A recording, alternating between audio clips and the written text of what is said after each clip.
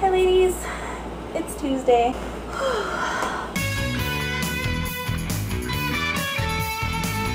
Rachel, the longest thing I have ever written was probably my very first nano novel.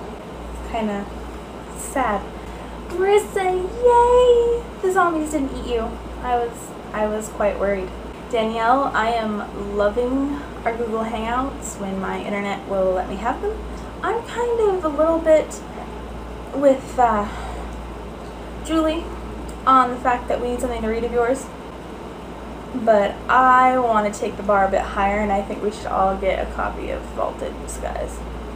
I think those writer girls should be privileged. Julie. What? Google Hangout? I'm glad I entertained you. I'm guessing it has to do with the fact of somehow in one of our threads, one of our conversations got thrown a little sideways and someone mentioned a bunny ranch. Yeah, seriously considered working there after college as an option. Girls, I am loving the Google Hangouts a lot. It's a lot better than the Skypes. I get to talk to you all, and like I said, as long as my internet's been good, it's really amazing. So if we can figure out a day where most of us can make one or something. We're talking about zombies! And Julie, your application was lacking. Obviously, you have not thought this through very well. Games like Left 4 Dead and Dead Island and such, they need to be on there because that's training right there. That's hand-eye coordination.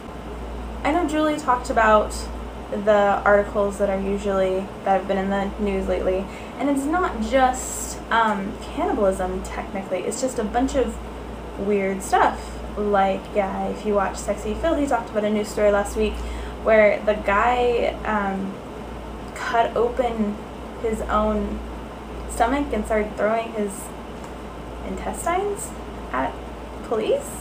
Random crap. And I'm thinking a little more along the lines of 28 Days Later rather than something like Dawn of the Dead. So we have a zombie plan, like most nerdy people, I guess. I nicknamed it Zombapo, our zombie apocalypse plan.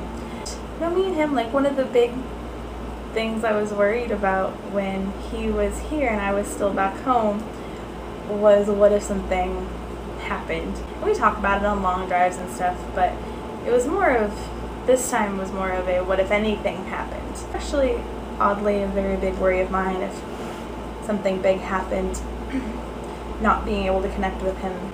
No, I'm pretty as obsessed with the zombie stuff as Julie, except for I'm not as into like being a zombie. The one thing I was so irritated with was the year after we graduated, they started HVZ games on campus with Nerf guns and marshmallow guns and things, and you know, you have humans versus zombies, and so not fair. But like I said, I'm not really interested in like being the zombie part, it's more of the surviving part. I've always been into the apocalypse kind of books, into the world stuff. So zombie's just my favorite one.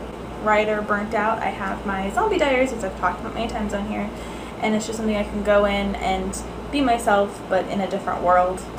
And you would think I'd want something with like castles and rainbows and unicorns to escape, but no, I picked a zombie apocalypse. But one of the big things my mom and I fought over with the wedding was the fact that we wanted zombies on our cake. One of the very first conversations that Aiden and I had, I was asking him weapons advice for my zombie apocalypse journal diary thing. It's near and dear to our hearts. I really think that eventually, someday, something similar will happen. Some sort of disease, some sort of something, just maybe not the zombies that we all see in Hollywood. What I'm reading, World War Z. I just finished Sister's Red by Jackson Pierce, which is a modern-day storytelling of Red Riding Hood, kind of. It's really awesome.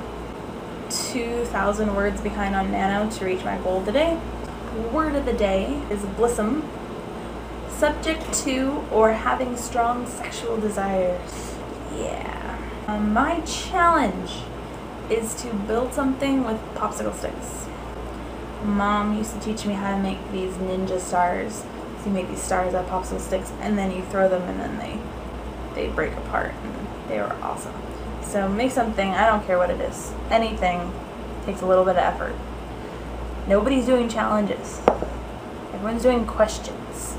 Julie, I choose you, Pikachu.